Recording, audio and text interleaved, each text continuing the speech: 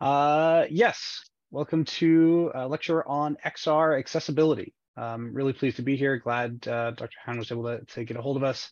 My name is Dylan Fox. I'm the head of community and outreach at XR Access. I also research augmented reality for people with low vision at UC Berkeley. You can contact me at dylan@drfoxdesign.com. So what I'm going to talk to you about today, since I believe we've got the full hour, is first just a brief overview of the XR Access Initiative, what we do. Second, we're going to talk about what is XR accessibility and why does it matter. Third, we're going to talk about the principles of accessible design.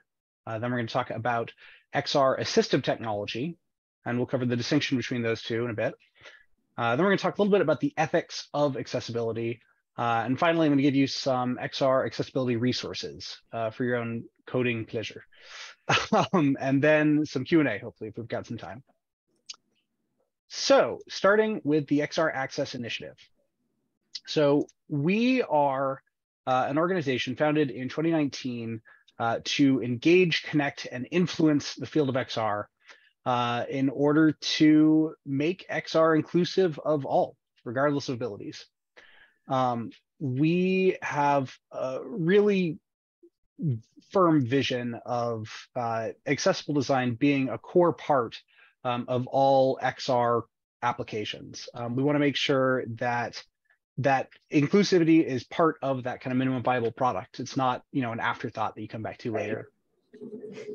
We want to make sure that resources on how to make things accessible in XR are widespread and up to date. We want to make sure that people with disabilities are part of these solutions, defining these futures and not just kind of passively experiencing them. And we want to make sure that we consider intersectionality. We know there's, in addition to any number of different combinations of disabilities, people's other characteristics, right? Skin color, age, gender, sexuality, all of these can make an impact on accessibility and on the ability of this technology to benefit everyone. So we cater to a really wide variety of groups. We're trying to make sure that all of the different people that need to come together in order to solve this really challenging problem are in the same room. And thus we talk to researchers, end users, application and content creators, platforms, products and associations, policymakers, educators, and employers and consultants, and really just everybody who is interested in either using XR to boost entertainment or productivity or any other reason, and the big community of people with disabilities that don't want to get left behind by another technology. So with that out of the way, let's talk a little bit about what is XR accessibility and why does it matter? Why should you care about it? So to do that, first we're going to define XR, and then we're going to define accessibility. So XR, as I'm sure probably most of you in this class are aware, stands for extended reality.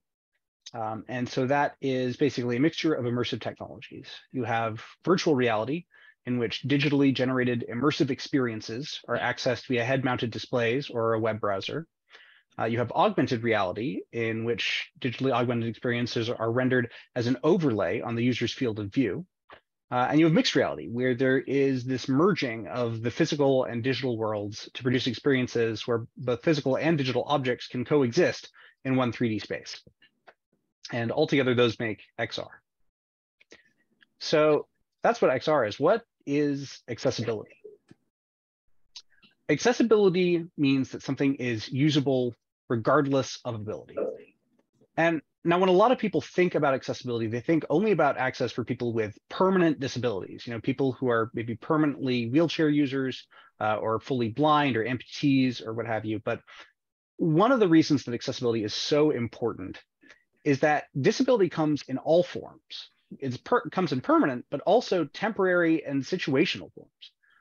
And the accessibility adjustment that you make to something to make it more accessible to somebody who's permanently deaf is also going to be more accessible to someone who's deaf because of an ear infection, temporarily deaf, or somebody who's in a really crowded and noisy bar, who's situationally deaf. So remember that everything we're talking about in this presentation about accessibility, that isn't just applying to some group over here, that's applying to you and everyone else you know. Because anytime that you can't devote your full, body and mental capabilities to piloting an application, you are at least partially disabled.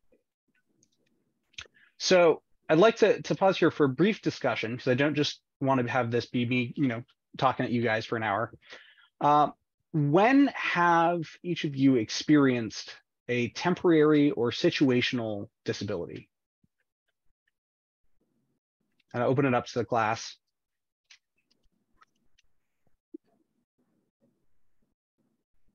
Is everyone just frozen?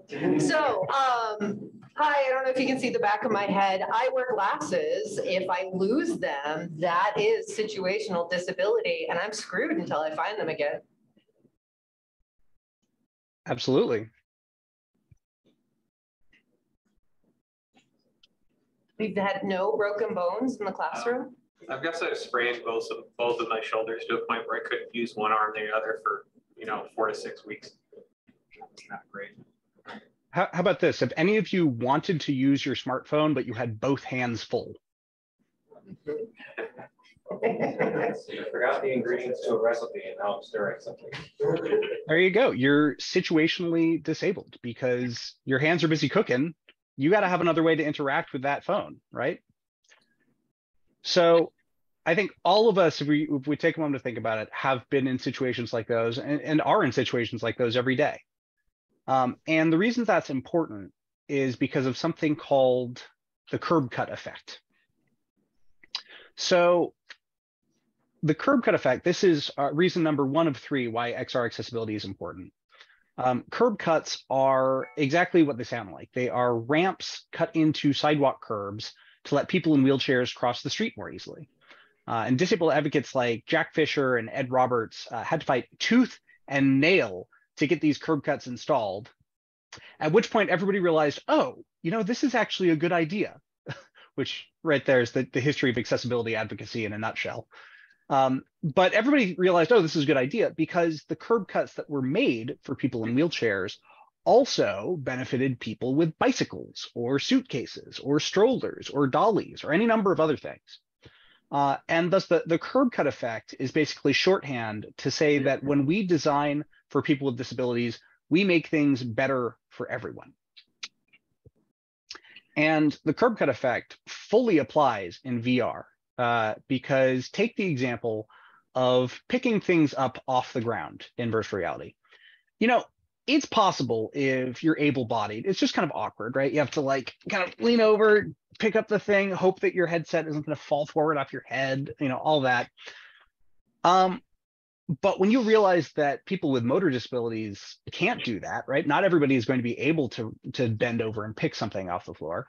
And you decide to look for new solutions, you're going to find something that's a better experience for everybody. And so, for example, in Half-Life Alyx, you have the gravity gloves, which lets you grab objects with a flick of your wrist, which not only helps the people with motor disabilities to interact with the objects in the game, but it makes it so much better for everybody and makes you feel like a Jedi, right?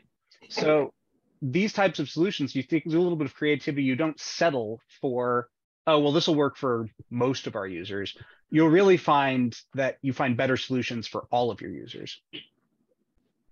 A second reason that it's important is equitable access. And so the idea here is that XR technologies are offering some really amazing capabilities for jobs, education, socialization, and just any number of other purposes.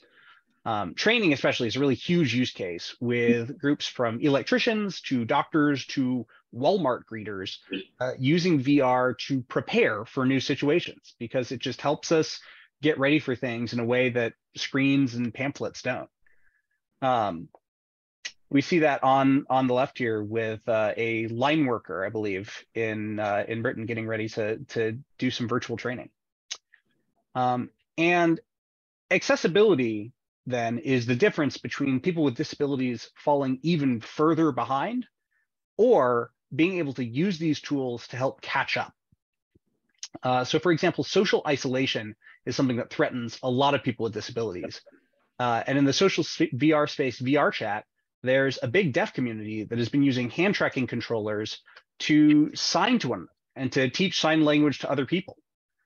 Because, you know, when VR came out, this was the first time that there were lots of people with 6 degree of freedom controllers who can meet up in these kind of virtual spaces and communicate with one another in their native tongue, or native sign, so to speak, I suppose.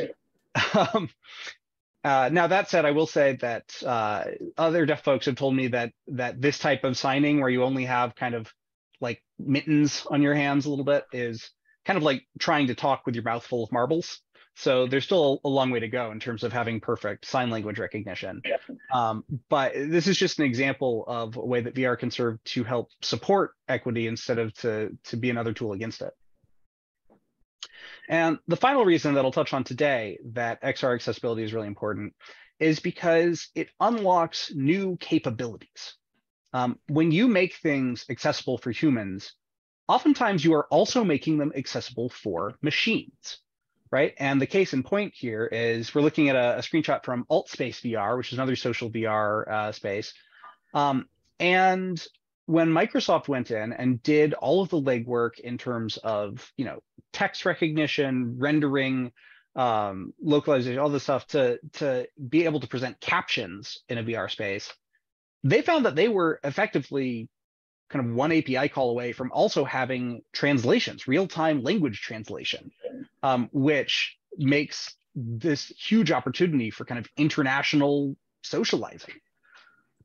And so you'll see that in a lot of ways, right? When you add alternate text to an image on your website, you're making it accessible to blind folks, but you're also making it accessible to Google's search bots.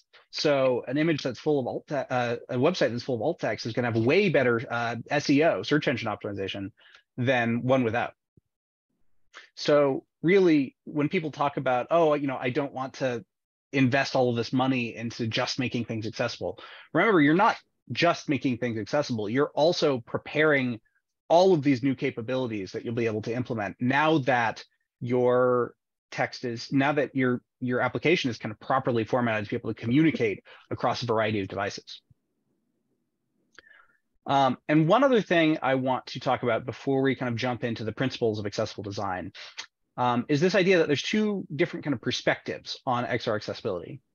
The first is making this core XR hardware and software accessible, right? That's the idea that any application that uses XR should be accessible by everybody. We don't want to have, here's the million applications that anyone can use, and here's the 5 applications that people who are blind can use. That's not equitable. That's not good. But the second way that you can look at XR accessibility is in the idea of XR as assistive technology. And this is the idea that there are a lot of capabilities that XR has in terms of all of these new sensors, all these new form factors that can enable us to build XR tech that's focused on making products specifically for people with disabilities in order to improve their quality of life, their standard of living. And in XR access, well, we tend to be focused on the former. We really encourage both. And we also really support inclusive co-design, where you're actively involving people with disabilities to explore both of these dimensions and to advance the overall possibilities of XR. So with that said, let's talk about some examples of accessible design. So first, I'm going to give you some principles that kind of apply to accessibility across the board. And then we're going to talk about accessibility in terms of specific kind of senses and capabilities like vision, hearing, and so on. So the first principle I want to talk to you about, and this is going to help connect all of these examples, is the idea of modularity, right? So modularity means the ability to kind of mix and match parts of a system. And this is important because when we use technology, we get input from a device, we make a decision about what we want to do, and then we output our commands to it. So for example, you might get an input of a phone alert with a text from your friend, And the output would be to tap on the message to open it, right? And then you get a new input in the form of the contents of that message and a new output in the form of the response that you text them back. And the key to making this accessible is to make sure that there are multiple ways to get that input and multiple ways to give that output, right? So, blind people can't get input through their vision, and they also tend to have trouble giving output through touch that doesn't have anything else to go with it. But this is where modularity comes in, right? If the text messaging app can mix and match different kinds of inputs like text-to-speech and different kinds of outputs like Bluetooth keyboards, then there's no problem. Because at that point, the way that somebody is accessing the technology might look totally different, but the function remains the same. So that's modularity. The second principles I'm going to lay on you here is the Web Content Accessibility Guidelines POUR principles. And these are some of the kind of standard definitions that you'll find if you look up accessibility. The first one is perceivable. Second is operable. Third is understandable. And fourth is robust. And for perceivable, the question is, can users perceive the system, right? So if you have an image that has no alternate text, blind people aren't going to be able to perceive that. Second question is operable. Can users operate on the system? So if you have, an app where the only way to move forward in it is to use your mouse and click on a tiny box in the center, a lot of people won't be able to do that operation. Third is understandable. Can users understand the system? And this tends to go with things like if you're changing your navigation on every page, that's going to be really hard for people to understand. They can't build up a concept of here's how this application works in a consistent way. It's not going to be understandable. And then the fourth is robust. So is the system robust to a variety of user agents, which really just means, does it work for a lot of different web browsers? Does it work for a lot of different screen readers? And in this case, does it work for, on mobile and web and a headset, right? It needs to be robust across all of these different modes of use. And then the final principle before we get into the accessible design samples, this idea of nothing about us without us. Now, you'll learn a lot about accessibility in presentations like this, and if you take courses on accessibility, but there is no substitute for talking directly with disabled people and incorporating their lived experience into your design, development, and testing. You may know a lot of things. You may even know some of the underlying technology and all of that. But if any type of process doesn't involve actually bringing in people with disabilities and getting their feedback directly, ideally having them on your team from the start, having them as CEOs, as designers, as developers, you're not going to be accessible. So let me get a quick drink of water, and then we can talk about accessibility techniques in action. Any questions on what we've covered so far?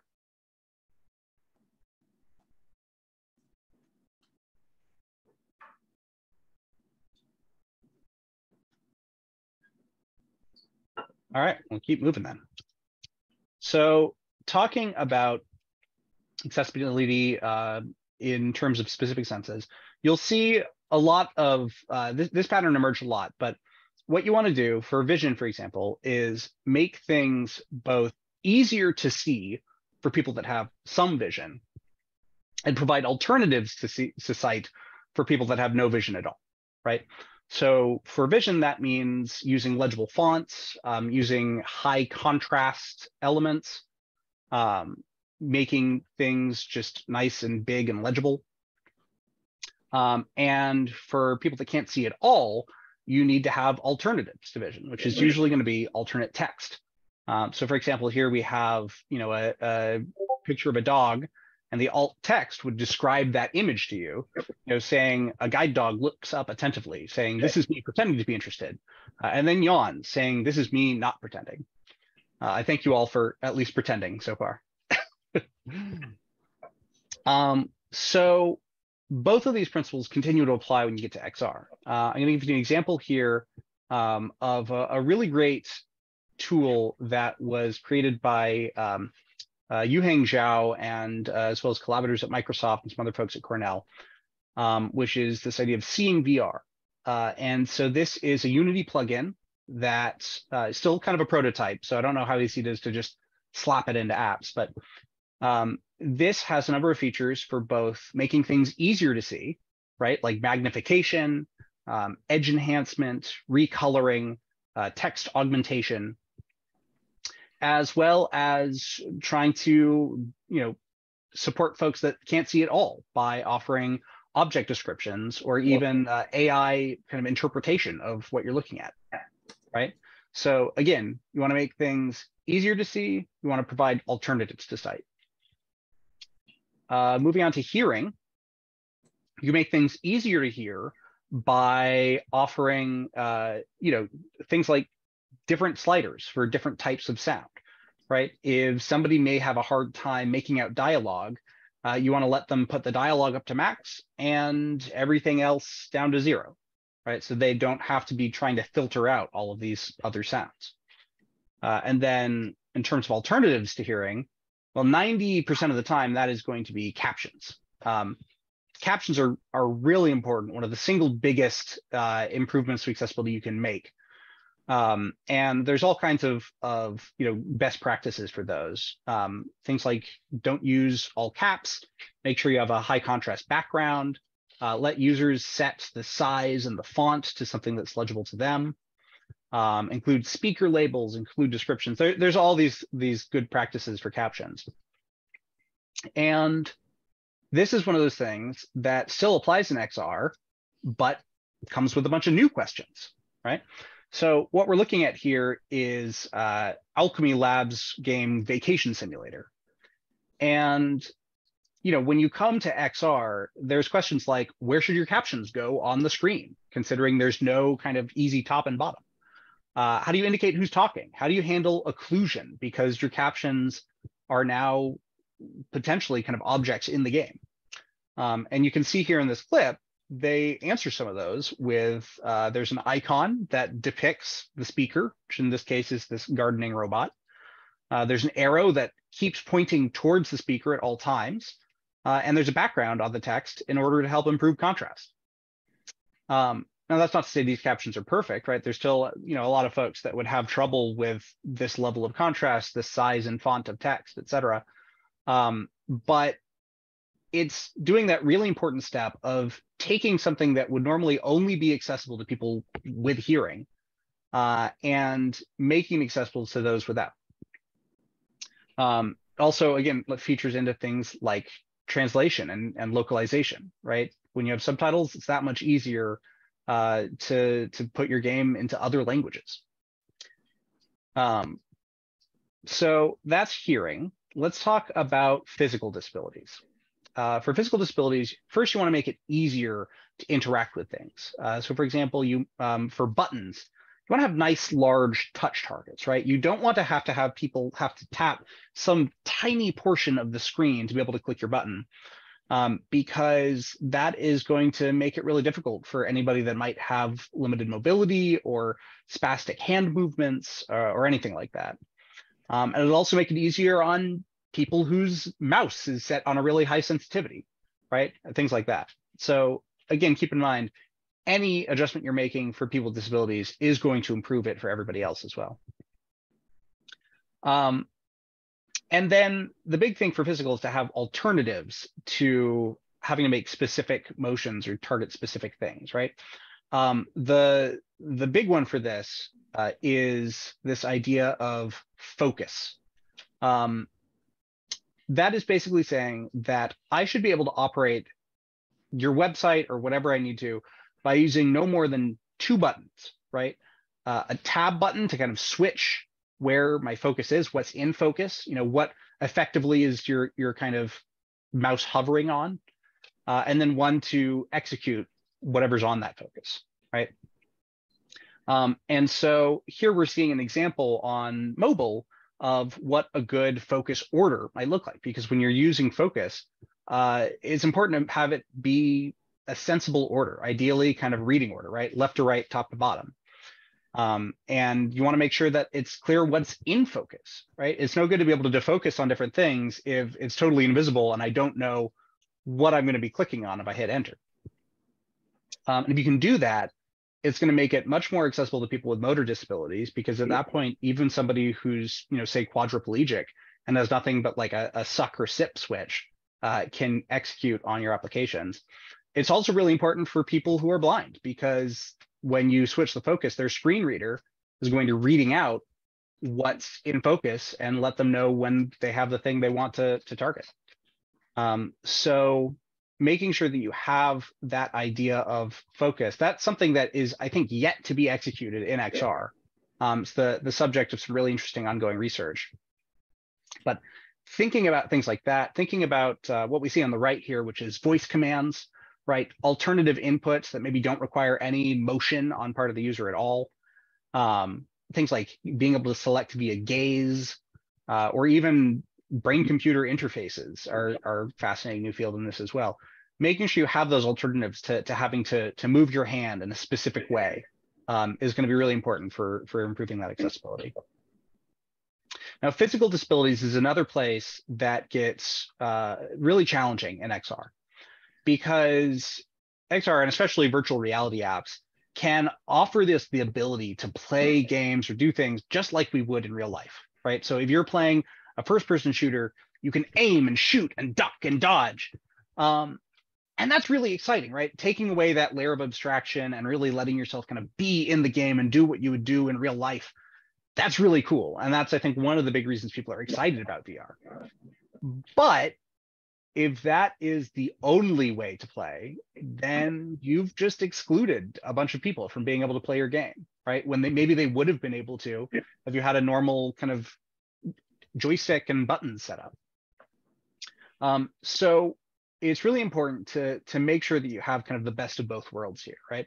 So what I'm showing here is a tool called Walk-in VR Driver that helps to address some of these types of challenges. So here it's letting this player rotate where he is in this first-person shooter without having to physically rotate in real life, because you notice he's a wheelchair user. To rotate a wheelchair, you generally have to, put your controllers down, put your hands on your wheelchair and move it. And that's not really feasible when you might have a zombie coming to run at you at any time. And so instead, he can use some button presses to kind of digitally rotate instead. And I'll show you what this looks like here in terms of the functionalities of Walk-in VR Driver, offering things like co-piloting with another person, virtual motion and rotation, so you can move in game without having to move in real life, position adjustment, so you can play while you're seated or lying down or standing up, and the ability to track hands, especially for folks that might have trouble physically holding onto a controller for an extended period of time. All of these types of things are going to be really helpful in making sure that people's physical capabilities aren't a barrier to enjoying these technologies. Next up, we're going to talk briefly about cognitive disability. Now, this, in many ways, is similar to simply practicing good UX design, because people with cognitive disabilities might have trouble, processing too much information all at once, or keeping a lot of things in short-term memory. They might get easily confused or frustrated and abandon your application if it's just too difficult to understand. And if that sounds familiar to you, then some of you may be designers who know that, disability or not, anybody who gets too frustrated with an app that isn't easy to use is probably going to stand up and walk away. And so the same things that you do to support somebody who's stressed out or busy or doing anything else that means they don't have their full kind of cognitive focus to put it on the task, anything you're doing for that is also going to be helping people that have cognitive disabilities. And so that includes things like good tutorials. It includes things like you see here on the left of contextual help options, where rather than front load all of the information at once, you can get help with things as you come across it. And you can see this in XR on the right here with Google Tilt Brush, which has a beginner mode, right? It has a way to kind of hide a lot of these commands and just leave you with the bare basic tools that you need to start out. And only once you've learned those and gained some mastery of those and not been intimidated by this giant swath of things, what some people might call the Photoshop effect, right? I don't know if any of you have opened up Photoshop for the first time and just gone, there's way too many buttons here. But offering modes like that, offering tools like that, are really going to make it better for your people with cognitive disabilities, and just better for every single user of the app. And then the last kind of specific group I'm going to talk about is people with sensory disabilities. And by that, I mean folks that may get easily overstimulated or overwhelmed with, from just extra stimulation, right? Whether that's videos auto playing, or having lots of flashing animations or sounds that you can't turn off, right? So making sure that you have ways to limit how much your app is putting out in terms of just pure light and sound and touch and other stimuli is going to be really helpful for those folks. You can see here on the left, we have an example from Duolingo that lets you just turn off animations. And on the right, this is actually a tool called the Photosensitive Epilepsy Analysis Tool. It lets you upload a video clip and see if you're at risk for triggering epileptic seizures, right? So being cautious about that is really important. And that applies double in XR, because XR, it's all around you. It can be really easy to get overstimulated. I'm going to play a clip that is an example of what not to do, right? It's a call from a short film called Hyper Reality. Estoy presente ahora. Me amo. Estoy libre de mi ira. Estoy libre de mi tristeza. El amor es mi eternidad.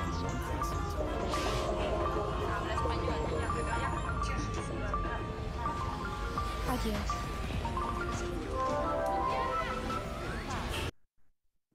So if anybody of you feeling that, watching that for another 10 seconds would have given you a migraine, just imagine having it be all around you and right next to your face. And the next time you're thinking about putting some kind of like pop-up or something else like that in XR, maybe think again about whether you really need it. So let's pause there for a moment and have a discussion real quick about what accessibility features have you benefited from? Because I know everybody here has probably used captions at least once or twice in their life. So let's think, what other things that maybe have put in place for folks with disabilities have helped you? Well, I know that for simple things like playing video games, there's often team colors. I played a couple games where the team colors, I could distinguish between a teammate and an enemy, so I had to do the colorblind options to change things. Otherwise, the game would have been playable. Absolutely. When I'm watching a video and I can't have the sound on, like I'm in public or something, so having captions is useful for me.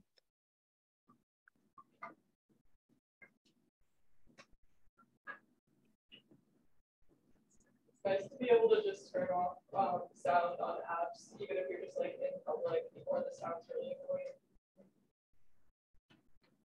Yep. Another example of situational disability, for sure. My mom is actually deaf, so I kind of grew up on captions. So now I almost prefer them to like help with what's going on, what's happening, what people are saying. When you're driving, the Google Map option is to listen to it versus watching the map screen. Absolutely. And I'll also say things like automatic doors, things like audiobooks. If you've used either of those, you're benefiting from an accessibility feature. Awesome. Anybody have any other suggestions before we move on? Maybe home assistants such as like Siri or Google, just you can speak to it instead of having to interact. Those would be nice. Absolutely. Yeah. I mean, the AI tools, it's funny, there's papers that imagine the smart home, going back to the 60s and earlier.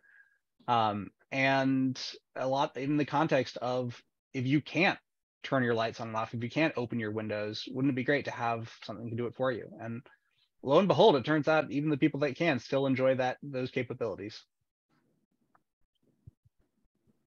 Awesome. Well, let's go ahead and keep moving on. The next section I think I want to talk about is this idea of XR assistive technology, because this is a really, really fascinating field with lots of really interesting applications. There's so many people in academia that have been taking kind of every technology as far back as you can think and saying, well, could this be used to help people? Could this be used to help people?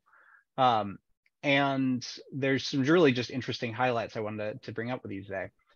But first, before we get on to the examples, I want to say a word about disability dongles.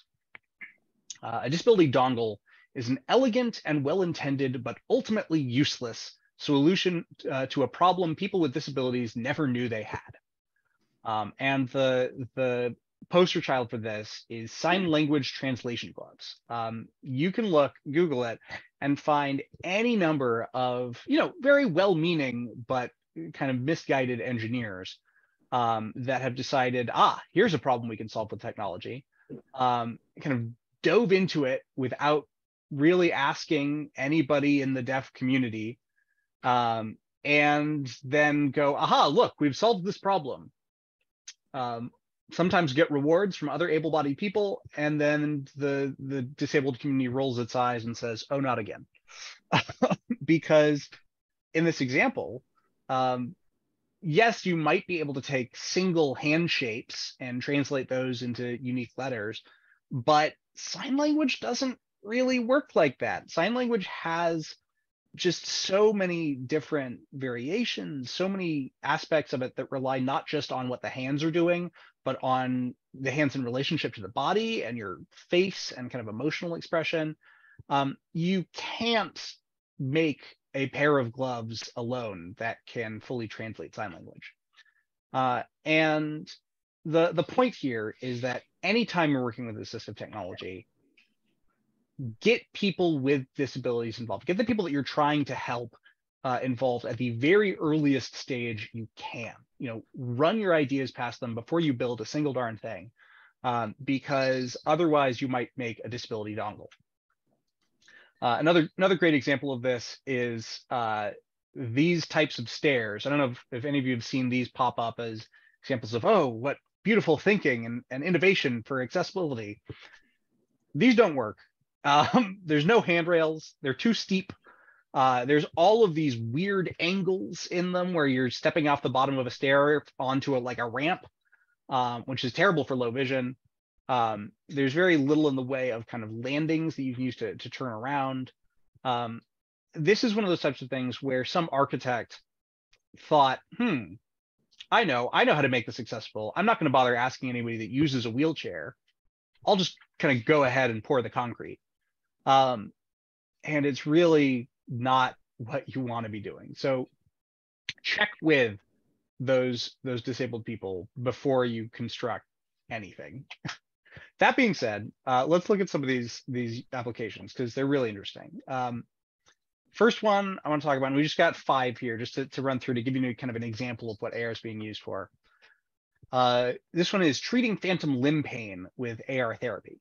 So the idea here is that folks who have lost a limb often have pain from the phantom limb that it's very difficult to do anything about. But turns out you give patients a representation of their phantom limb on video.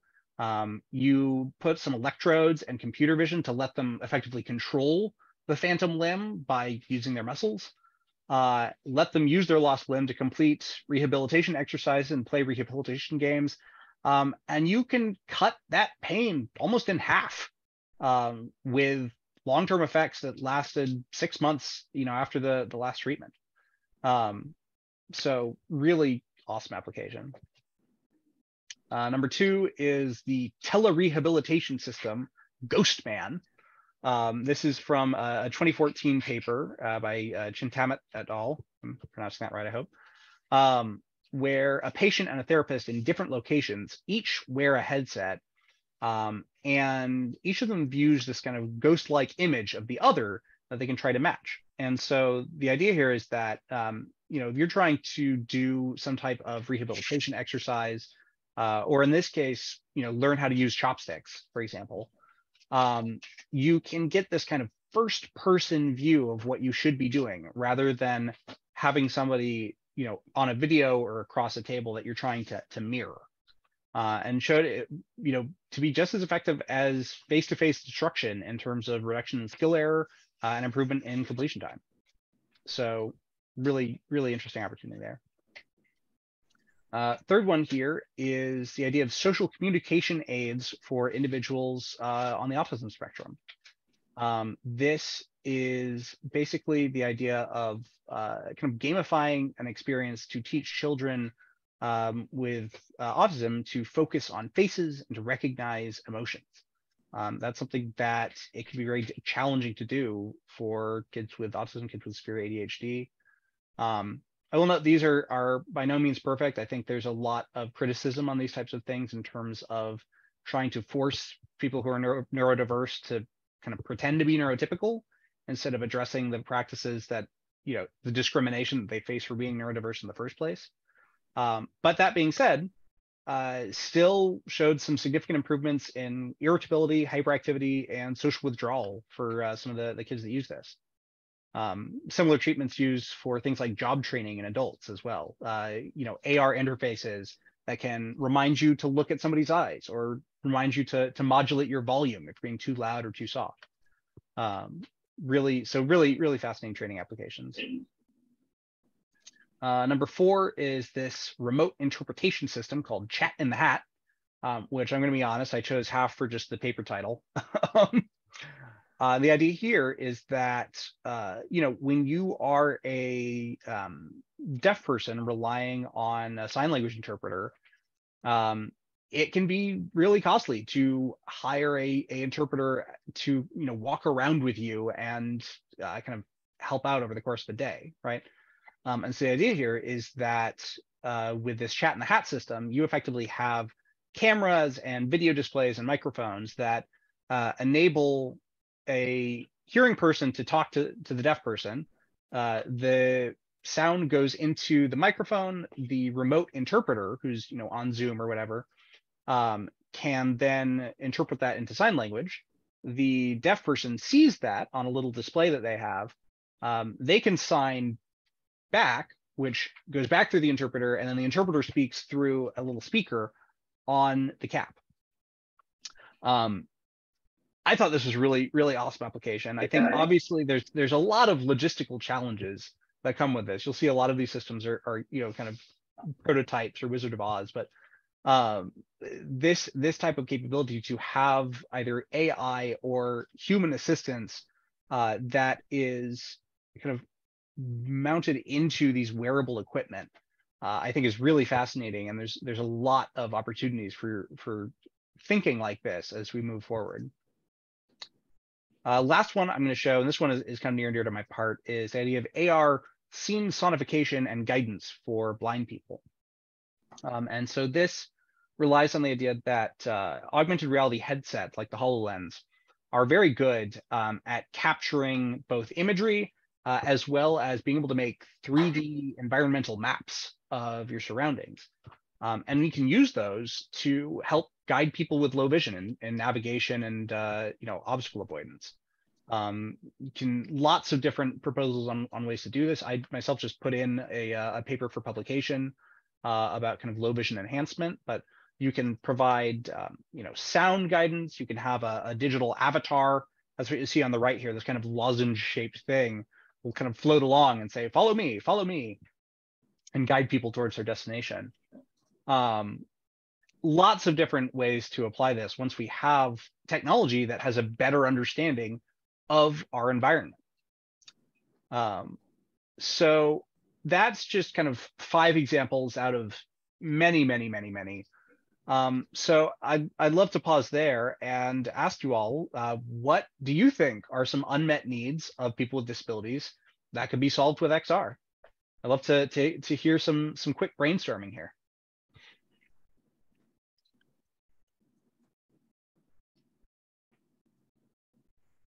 I've seen before the use of augmented reality headsets or other such devices to, like, if someone can't be at a specific location, maybe they're in a hospital bed and they want to travel somewhere or meet with someone, they kind of like immerse themselves by there's maybe a small drone or something in the area and they're seeing through those eyes without their own headset. Presence. Absolutely.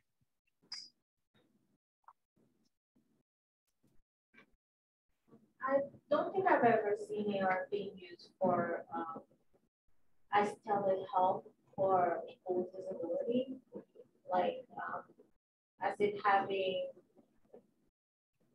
some kind of medical expert use AR to help, I don't know, people who are any type of disability who want to see or hear. I would like to see what the possibilities are. I don't know what they would be, but I would like to see. I would like to know what those persons would say they would want, how they would like to be served with an application like that. Yeah, no, that's very good. I think the again, ability to have somebody kind of piggyback and see what you see and then being able to support you at range is something I think we really only begin to scratch the surface of when it comes to assistive technology. Anybody else? I love to one good source of inspiration here is if any of you have day-to-day experiences with old people, right? Maybe your grandparents or anybody else that is suffering kind of age-related disability, even if they don't necessarily think of themselves as disabled, right? We all tend to slow down as we get older. We all tend to start to lose vision and hearing. What are some problems that those folks have that maybe could be supported with XR technology?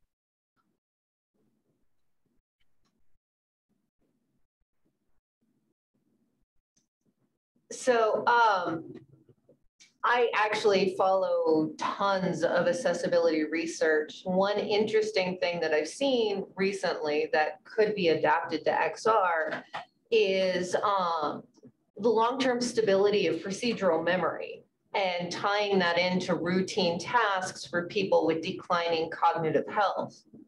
And that's something that could super be adapted to XR. Absolutely, yeah. I've read some very interesting papers on various kinds of kind of cognition augmentation, where you have things like step-by-step instructions for everyday tasks for folks that maybe start to forget, or ways to keep provide folks who have dementia just little kind of insights into this is who this person is. There's lots of opportunities there as well. So that's awesome. Awesome. So let's go ahead and move on. Let's see. I don't know how our time is looking. I think we've got Professor Han. How much time do we have left? 25 minutes. 5 minutes. Okay, fantastic. So let's talk a little bit here about the ethics of accessibility. Now, ethics are a complex subject, right? I mean, what is good, what is bad? You'll see here, this is there are a lot of things to consider in ethics, right? This is a diagram that's put together by Kent Bai of the Voices of VR podcast. And as you can see, there are many challenges that you can think of when it comes to how do we use XR in an ethical way. But if you ever get confused or get overwhelmed, just remember this: accessibility is a human right. People with disabilities deserve to be first-class citizens of the metaverse, of first-class technology users, and have access to the same tools and opportunities as able-bodied people.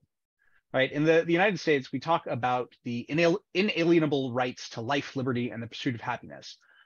And without accessibility, people with disabilities can lose some or all of those rights. There's been several times where there's a hurricane or some other disaster, and government officials release an evacuation map with no alternate text, right? And so in that case, people who are blind, who may arguably need more help in evacuating than folks who are able-bodied, they're kind of just left to die effectively. So really keep in mind that accessibility is not just a nice to have, it is a right, and it can be life or death.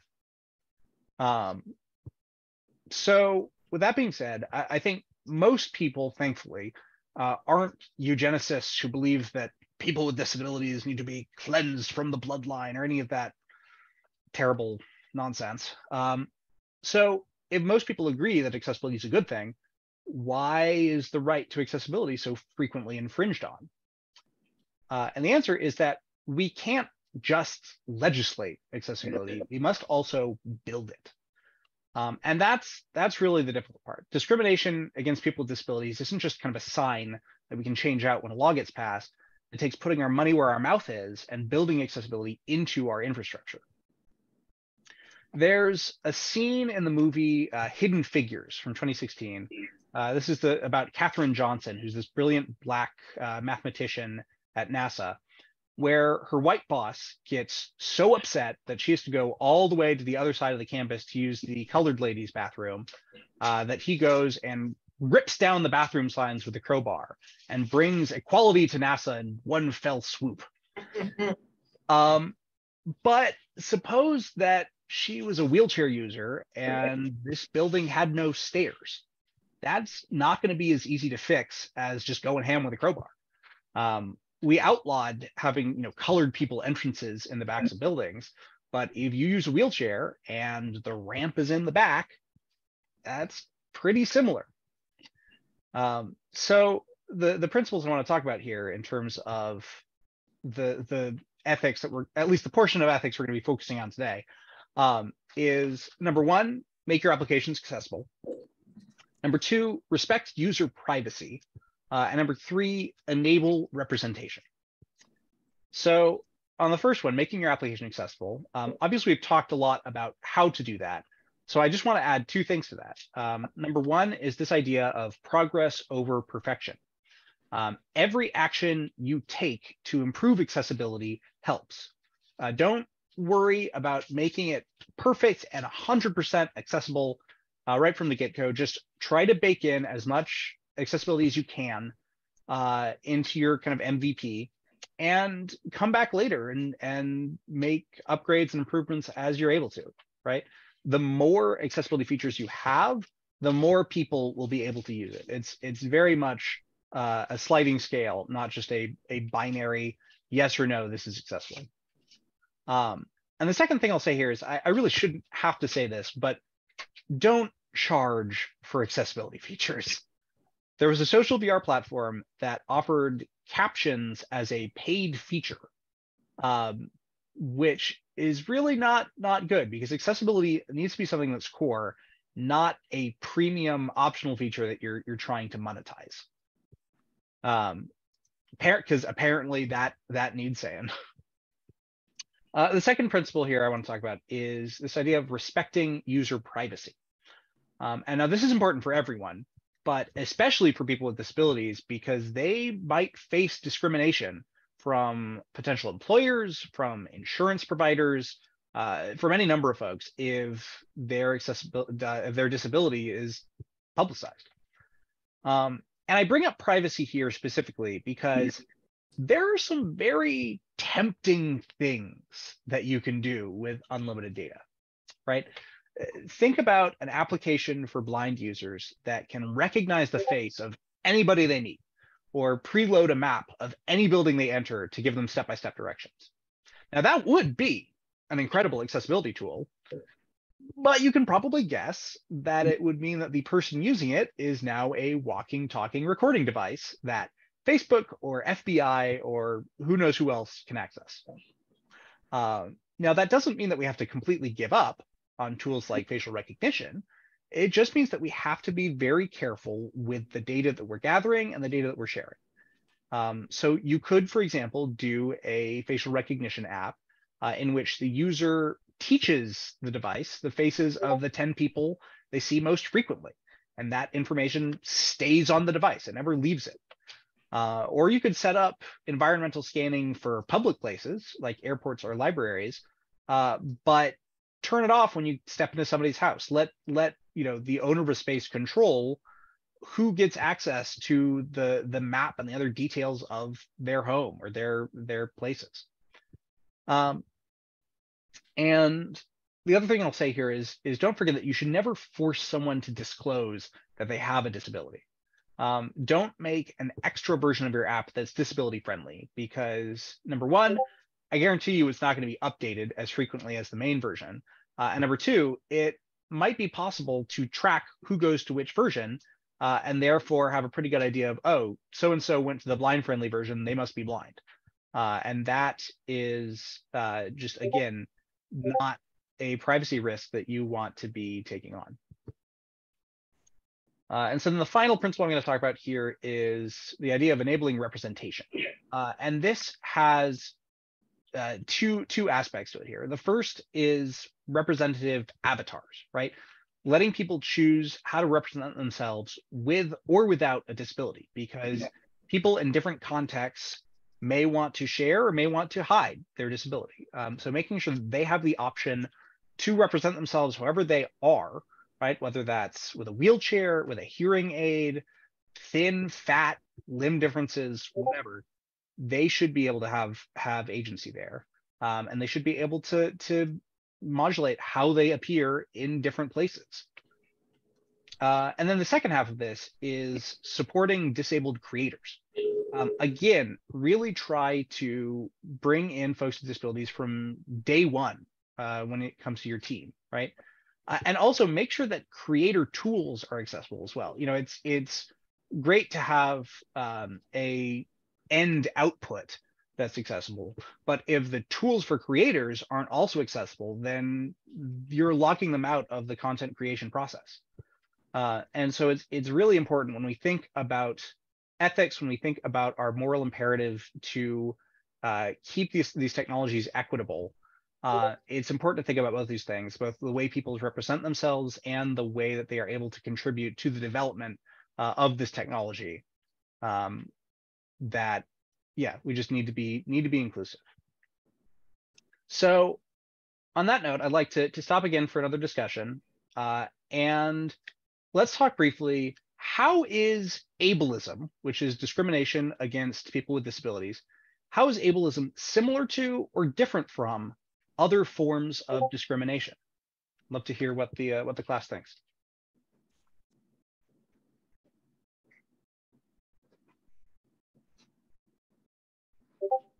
Well, it's still discrimination against somebody who cannot help their circumstances or situation. It's not like anyone decided, okay, you know, today I've decided I'm not going to hear, I'm not going to see, I'm not going to walk, right? The same way someone did not choose in which country, what skin color they were born in. So it just happened to be different, I would say, is it's more pervasive in our culture to be ableist versus it's like we do it without knowing sometimes, right? Because it's so there, it's entrenched in the way we talk, the way we walk, and what we say, and how we act with it. And sometimes, like, there are some disabilities we aren't seeing, and we are not even aware of it.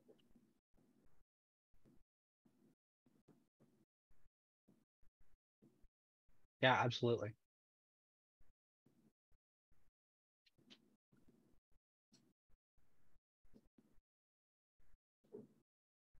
Anybody else have suggestions here? And I'd encourage you to think again about which aspects of discrimination can be solved by changes in kind of behavior, and which need to be solved in terms of changes to structure and infrastructure. So not directly related to that question you just prompted us with, but I've noticed with ableism, much more than any other isms, there is a huge problem with sympathy rather than empathy. If I share a disability, the response would be, I'm sorry, and not, I understand.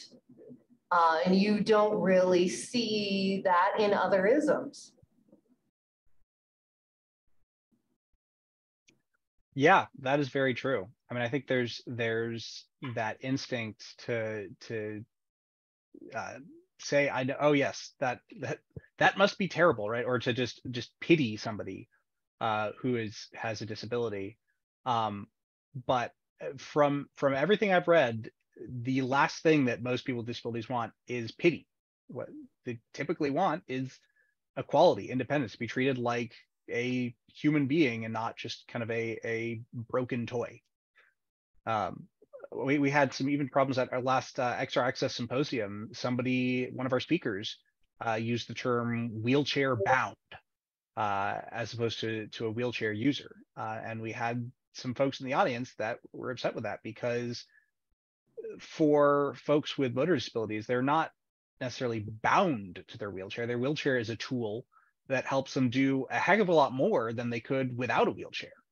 And so to take that and to flip it around and make it a negative is something that just kind of goes to show the way that that ableism is really embedded in a lot of our thinking. I think especially in the United States, where we have this focus on rugged individualism,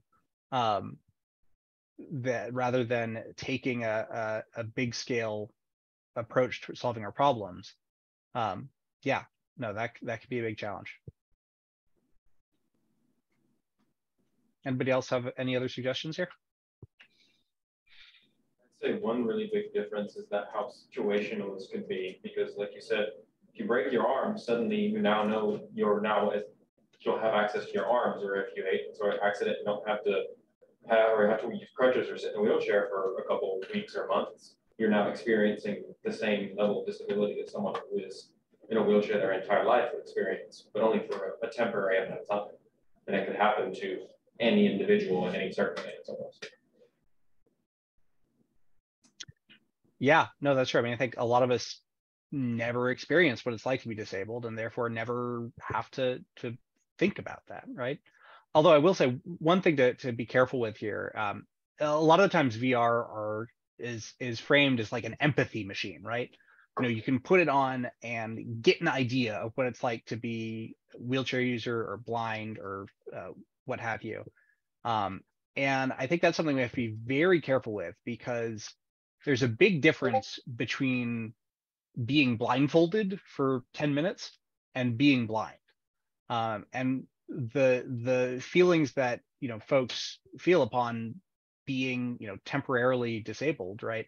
That panic you might feel if you the first, you know, X time after losing your sight, that is not going to be the same experience as somebody who's been blind for years or for their whole life, who for them it's just their way of being, and they've developed all kinds of techniques and tools to navigate that. So I think always be careful when about kind of assuming that you know what an experience is like because you've had it for some, you know, limited amount of time. Again, goes to the need to have actual people with disabilities and not just simulators or things of that nature.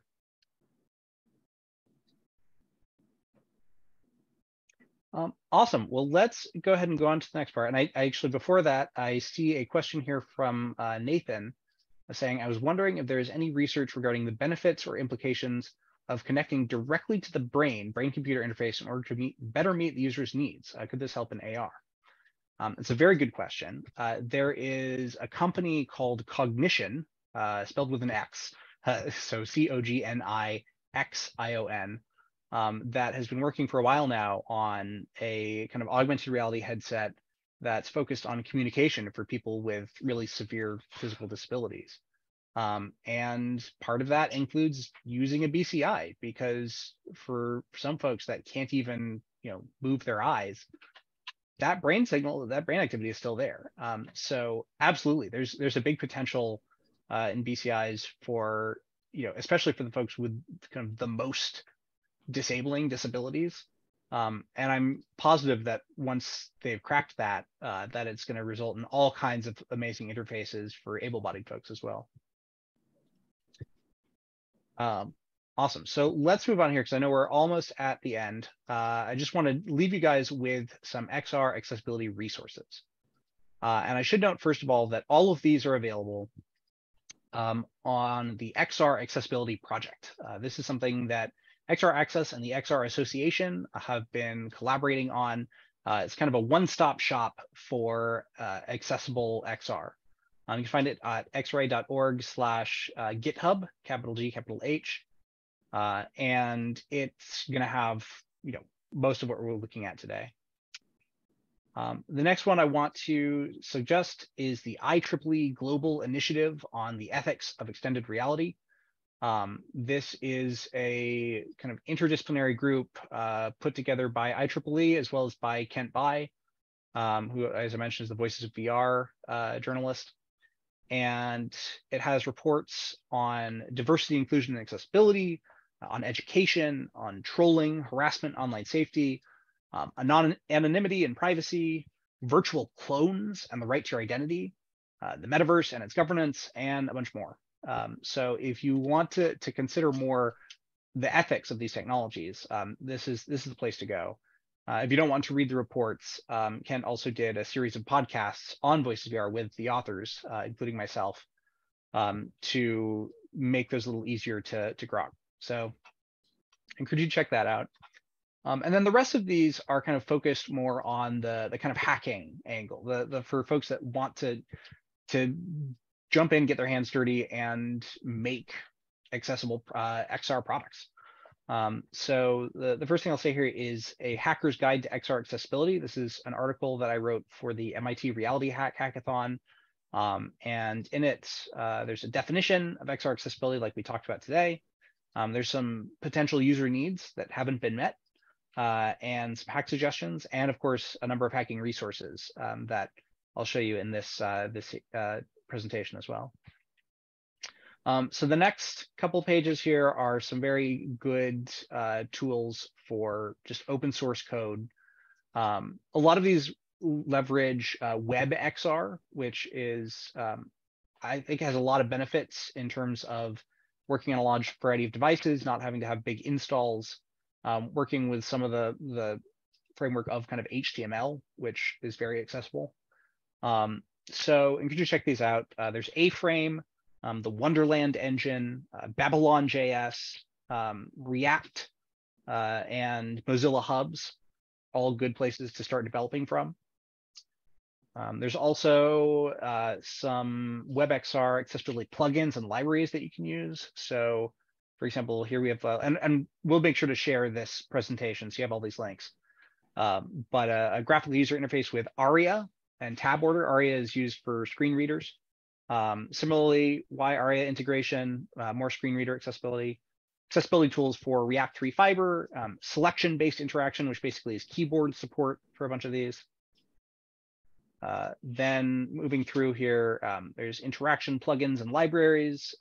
So VR components for leap motion, hand tracking, more hand tracking, hand controllers, teleportation tool, just a lot of really useful things, so you don't have to kind of build the wheel from scratch, to mix my metaphors here.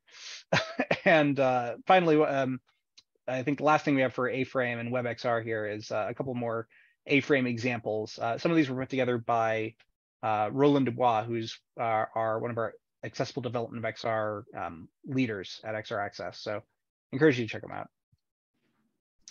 out. For Unity, there's also a few options, plugins and components that you can use. UI accessibility plugin from Metal Pop Games, more user GUIs from Roundwise, text resizing, color blindness simulation. And then, of course, some of the ones we talked about in the presentation, the walk-in VR driver. This can plug in on Steam and apply to, I believe, any Steam VR game. Seeing VR, which is, again, a Unity plugin that has a lot of examples of how you'd make visual accessibility tools. And then there's just some kind of interesting products and prototypes out there. Some AR captioning demos. This one, I think, was just put out, somebody on LinkedIn. People Lens. This is a Microsoft project that's AI social support for blind children, helping them to kind of identify who's talking and maintain kind of head orientation. There's the Conjure facial expression VR controller. It's a prototype that let you navigate using nothing but above your neck. There's a 3D rudder foot motion controls. All of these different examples of ways that people are thinking about how to provide access to these technologies without necessarily what we expect is the typical approach to an interface. So all that said, I encourage everybody to stay in touch. You can find more information about XR Access on our website, xraccess.org. You can email us at info@xraccess.org and join our Slack community at bit.ly/xraccess-slack. Also encourage you to reach out to me. I'm, like I said, Dylan@drfoxdesign.com, or just find me on LinkedIn. And yeah, wanted to thank everybody here for listening. Thanks to Professor Han for having me. And I don't know if we have any time for questions, but thanks for coming.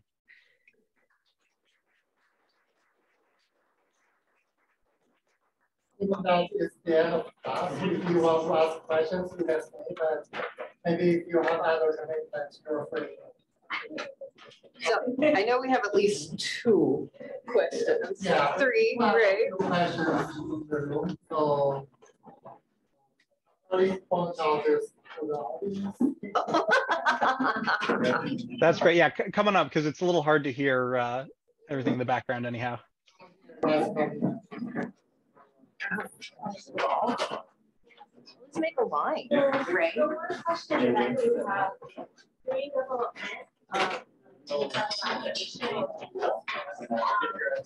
Sorry, I'm having a hard time hearing you. Can you get closer to the mic? The mic is like up here. Oh, okay, no wonder. Can you hear me now? Yes. Okay, so during development of an app or a tool, such as the ones that you're telling us, when do you say, okay, so this is a viable product where wide range of a person with disabilities can use? What's the threshold? When do you think, okay, well, this is good enough? It's a really good question. I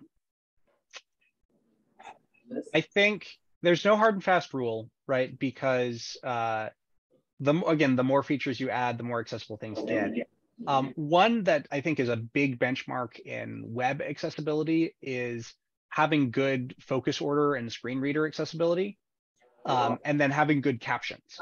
Because if you have those 2 things, then oftentimes that means it's going to be usable for people who are blind, usable for people that have kind of motor disabilities, and usable for people who are deaf, at least insofar as those apply to your functionality, right? That's just for kind of an everyday website, though. When it comes to XR, it's tricky. I mean, I think trying to do some basic simulations of, can I do this with one hand?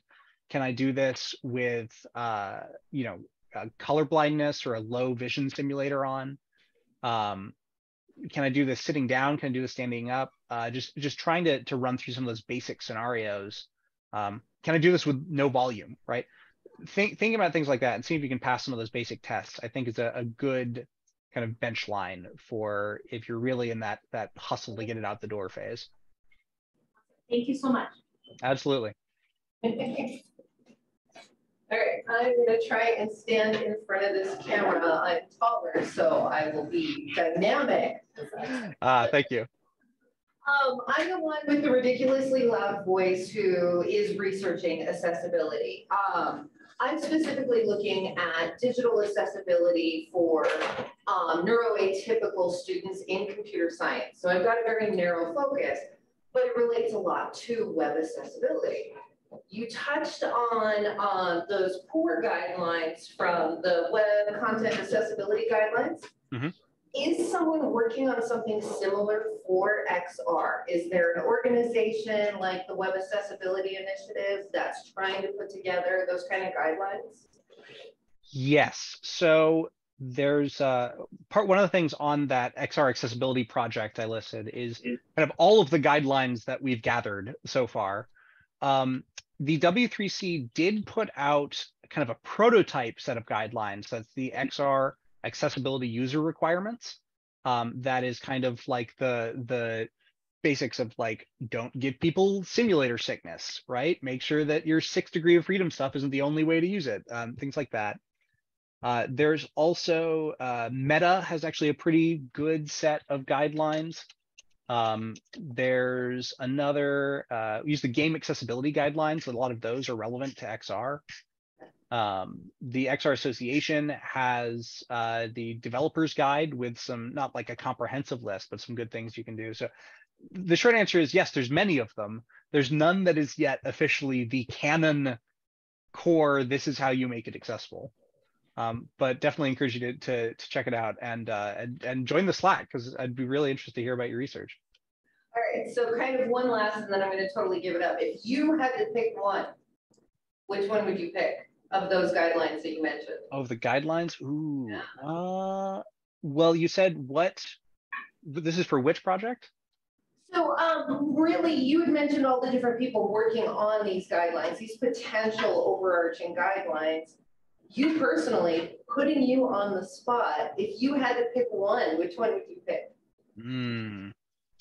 I know, I'm so mean. I know. I think the one, if I had to use one that's relatively comprehensive, probably the Oculus designing accessible VR experiences, because I think those are pretty well fleshed out, and they capture that kind of essence of, if you want to make something accessible to the broadest number of people possible, here are some kind of very good basic design guidelines you can do to do that. So I'd probably give it to them. There's some others that get much deeper into certain things, but that's a good overall preview. Thank you. Absolutely. Oh, sorry, what was your name? I'd love to stay in touch. Am I in there? I'm Erin. I'm going to email you like as soon as class is over, so we'll talk. Great. Hello. All right. I have a question regarding awards and accessibility, because I know, I guess I want to get your opinion on that. There should even be awards in accessibility, or if there should be more, because I know for things like the Game Awards, they have a category for innovation in accessibility. And for someone who isn't involved in accessibility that much, it's very interesting to see that displayed and, I guess, get more attention on categories like that.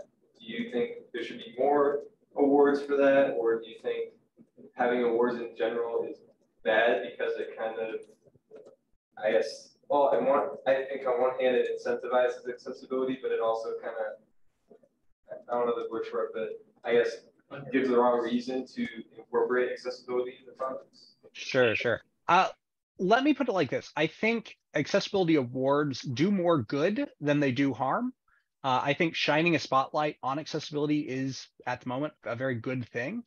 I would love to live in the world where accessibility is unremarkable because it's just assumed to be a part of everything.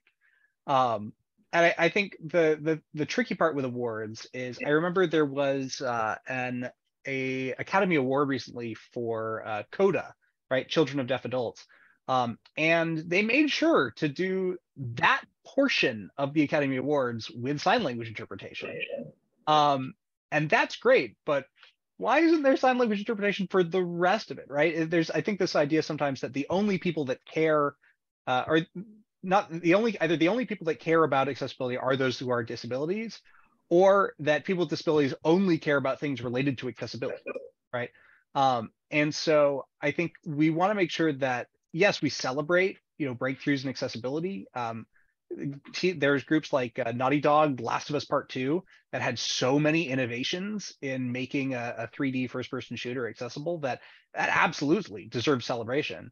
But yeah, I think you want to take that with that grain of salt, that we shouldn't have to make awards for this. It should be just expected. But alas, that is not yet the world that we live in. So in the meantime, the more attention, the better. Yeah, awesome. Thank you very much. Certainly.